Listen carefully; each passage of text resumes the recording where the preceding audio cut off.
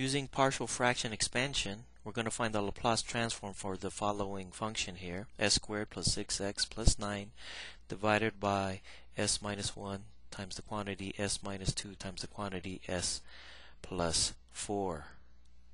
Okay, and what we mean by partial fraction expansion is that when you take this function, find the roots of the denominator, then you can put them in individual form shown here as a fraction of these roots of the equation. So it's a over s minus 1, b over s minus 2, and c over s plus 4. Now putting this in a common denominator to find the inverse Laplace transform, so we have s minus 1, s minus 2, and s plus 4. Then we have a as s minus 2, s plus 4. Then we have b, s minus 1, s plus 4. And then we have plus c, s minus 1 over s minus 2.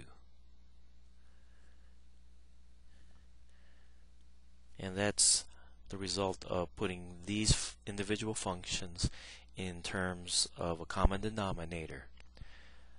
Now we can compare coefficients of the powers of s on both sides of the inequality as we have here. However, we can use a shortcut in where we can set to one of the roots for each of these equations. So for s equal to 1, s equal to 2, and then s equal to minus 4, we can see what happens. When s equal minus 1, this middle term goes away as well as this last term.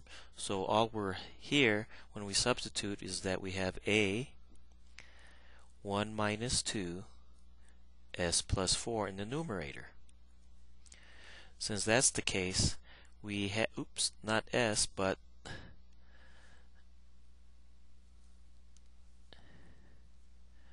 one plus 4.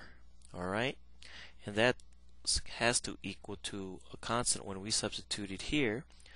That's 1 plus 6 plus 9. And this all implies that a times negative 1 times 5 is equal to negative 5a is equal to 16, which implies a is equal to minus 16 over 5. We can do the same thing when s is equal to 2. Here, the first term in this numerator goes away, as well as the last term. So now we have b 2 minus 1, 2 plus 4 when we substitute s in this middle term here. And then we'll do it on the same thing here for s squared plus 6x plus 9, and we substitute s for 2. So that's just 4 plus 12 plus 9, which implies that b is equal to times negative 1 and 6, so that's minus 6, or plus 6, I'm sorry. That's equal to 4 plus 12 plus 9, 21 or 25, or b is equal to 25 over 6. Then finally, for c equal minus 4, we see that the first term and the second term goes away, and that leaves c equals minus 4 minus 1, substituting minus 4 in this last term, minus 4 minus 2 is equal to 4 squared, which is 16, and minus 6 times minus 4, minus 24, plus 9, which implies that c, we have negative 4 minus 1 is negative 5.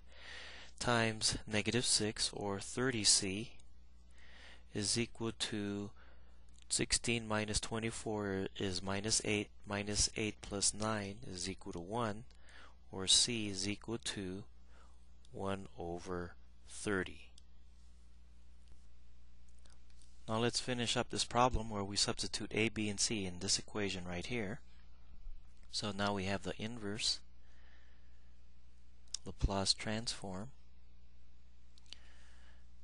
of negative 16 over 5 all over s minus 1 plus